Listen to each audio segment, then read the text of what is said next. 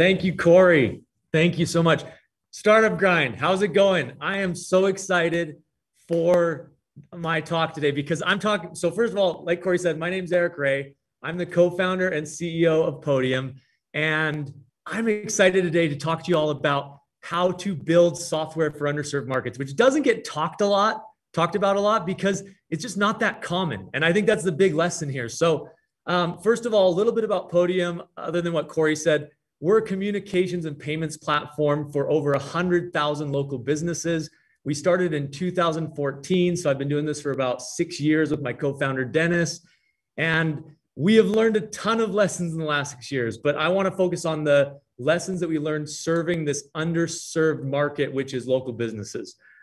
Before we go into the lessons, I want to just go back to our founding story because I think it will provide a ton of great context for the lessons. So we started Podium in 2014.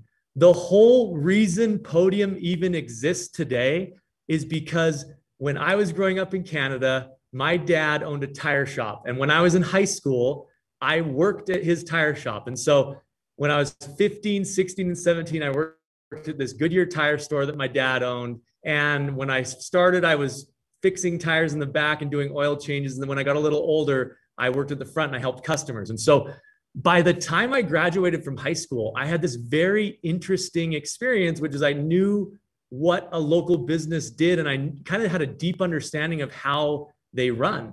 And I knew two things. I didn't really think it was important at all at the time, but I knew two things. I knew number one, it was really, really hard to run a local business. My dad had run that business for 15 years, and he worked from 7 a.m. to 7 p.m. Monday through Saturday, pretty much my entire upbringing.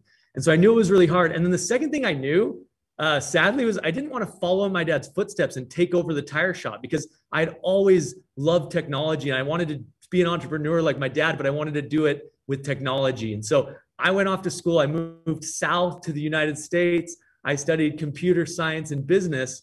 And while I was in college, out of my dorm room, I started an e-commerce business. And this e-commerce business was selling iPad accessories online.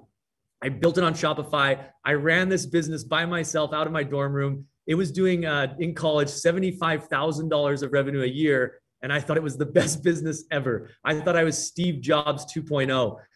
But I was running this little e-commerce business. And what blew me away, and this was like the light bulb that went off that caused me to start Podium with my co-founder, Dennis, was I realized that my $75,000 a year revenue e-commerce business, kind of fly-by-night business being run out of a dorm room, had 10 times better technology than my dad's tire shop, which was doing $3+ million a year in revenue, had 10 employees, had been around for 15 years. And by the way, was going to be around another 15 years, as opposed to my e-commerce business, which only lasted while I was in college. So this just blew my mind. I could not believe that my e-commerce business had 10 times better technology. And so I got together with my co-founder, Dennis, and I said, this is crazy. Like, why isn't anybody building for this market?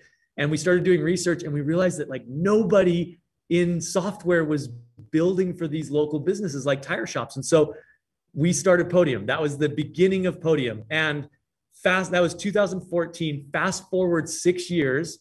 And like I said at the beginning, we have a large business. We almost have 1,000 employees. We have 100,000 local businesses that use our product every day. We've raised over $200 million in venture capital, and we have some of the best investors in the world backing us. And so we've had a lot of success.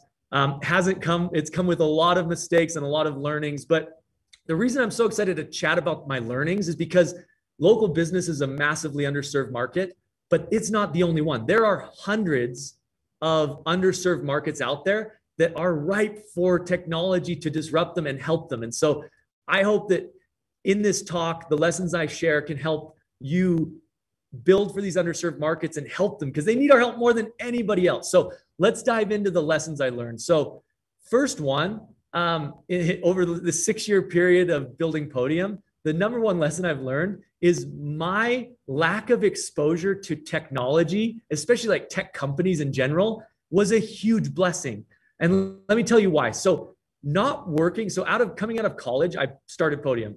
not working at like Google or Facebook or working at another tech startup, it helped keep my focus on the problems to solve, on the problems that I knew really well, which were my dad's tire shop problems. And so that was a huge blessing. And kind of what I've observed talking with hundreds of other founders and CEOs over the last 6 years is when we get into tech and we get into software, we tend to want to solve our own problems. And so we tend to like create technology solutions for technologists or for enterprise businesses, and we stop thinking about these other markets.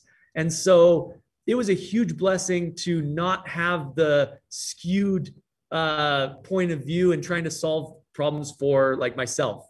And so that was a huge learning. And one thing else that we've seen is a lot of people, if they do try and build for underserved markets, they try and like solve their own problems for the businesses, these like local businesses, for example. So a good example is it would be a great idea possibly, or it would sound like a great idea to build a Slack for local businesses.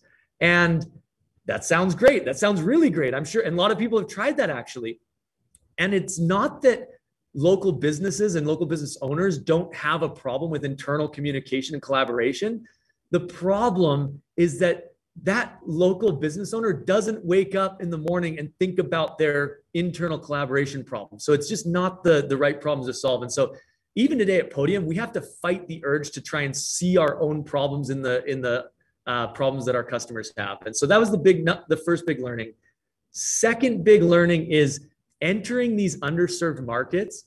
It takes a lot of humility and some courage because I had experience from my dad's tire shop, but you don't know these worlds. Like it's the big chasm that you have to cross is like, you don't know the problems and the situations of a tire shop or a plumber or a car dealership. And so when we first started Podium, we built our minimal viable product in like a month. And then in order to start selling it, we got in the car every morning for the first entire year of the business. And we would drive to local businesses and walk in and talk to them and tell them about our solution and try and sign them up.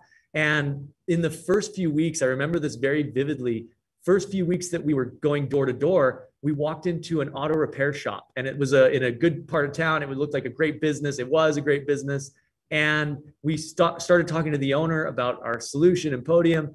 And about 2 minutes in, he said, "Hey guys, I have to stop you real quick." And we're like, "Okay, why?" And he said, "I want to let you know, we don't even have a computer at this business. We do everything with a pen and paper to this day. And we don't plan on having a computer ever." And this blew Dennis and I away. And it was a really good moment of understanding that like we needed to deeply understand these customers and their problems. And it took humility. It like takes humility to go into a business that you don't understand at all. And we thought we were really cool. Like, you know, you're in tech, you feel cool, but like going in and talking to these owners was really, really, it was critical for us to be successful, especially understanding that some of them didn't even have computers for us to help solve their problems. So that's the second lesson. Third lesson is what you build. So if you do decide to build software or technology for these underserved markets, I can guarantee you that the business that you build initially, it will look nothing like the Silicon Valley ideal of what a tech company is supposed to be. And Dennis and I learned this dozens of times over the last 6 years. You will feel like an imposter. A good story is Dennis and I started Podium in 2014. We got into Y Combinator in 2016, which we thought was a miracle. We never thought in 1,000 years we would ever get accepted into YC. Luckily, we did. We got into Y Combinator. And then when we got to YC, we felt like total imposters because every other company in our batch, it seemed like was doing something really cool and really sexy, like AI or robotics or med tech. And we were just doing software for plumbers and dentists. And like, we didn't feel like we fit in. And in fact, halfway through Y Combinator, we went to our partners, Dalton Caldwell and Aaron Harris, and we said, "Hey, we're going to pivot our business." We decided we could build some AI product that would be really cool for local businesses. We didn't really know quite what it would be, but we thought it was just way more on trend. And so we told our partners and we said, "Yeah, we're going to pivot. And we think it's the right thing to do for fundraising and this and that." And they said, "Hold on. What are you talking about? Why would you pivot? We're like, well, I don't know. We just think it's more enticing. And they said, guys, you have two things that most YC companies don't have when they're going through our program is you have product market fit. You know your product works for your customer base, and you have hundreds of customers paying you every month. And so do not pivot. In fact, keep going and just double down on what you're doing because you have it.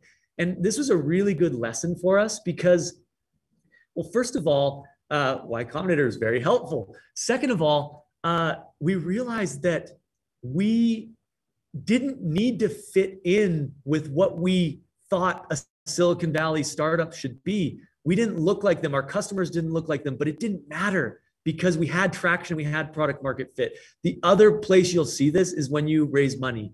When we raised money, it was really difficult in the early days. And investors by nature are pattern matchers. And you will not, if you're building for an underserved market, you will likely not fit in with their patterns. And fortunately, and this can be really discouraging. Like we had venture capitalists walk out of our office mid-pitch in the early days because it just didn't sound like something that was going to be world-changing. Fortunately, there are plenty of investors out there that can see through the flaws of pattern matching, and those are the investors that you should partner with. And we were really fortunate that folks like Excel, GV, IVP, and others backed us early on. And I mean, what the big lesson here is you won't look like the typical Silicon Valley company, but fast forward a couple of years, it won't matter because once you have a couple $100 million in revenue and you have the traction and the validation from your customers and from that market, it will not matter. And so that's another huge lesson that we learned along the way. So those are the three main lessons that I learned over the past 6 years serving underserved markets. There are hundreds of underserved markets. And to sum it up, we underserve these markets as a technology community because we don't understand them and we don't know them. It takes courage and humility to build for these underserved markets. It is intimidating. I know this sounds weird. It is intimidating to go into a dentist and try to talk to them about their business and a solution that you have when you don't know much about dentistry. It is intimidating, but if you make the commitment and you are humble and have courage, you can make a huge dent in the world, and the payoff can be both swift and incredibly meaningful. And we've seen that at Podium. And so I hope that all of you decide to build for underserved markets because they need our help more than any other market. Like, you know, the tech world doesn't need another Slack, but guess what? Local businesses and all these other underserved sectors of the economy, they need solutions that are powered by technology. And so I hope all of you decide to go build for underserved markets, and I wish you the best of luck. And hopefully a couple of these lessons will be helpful to you as you build your businesses. So thank you so much, and have a great rest of the conference.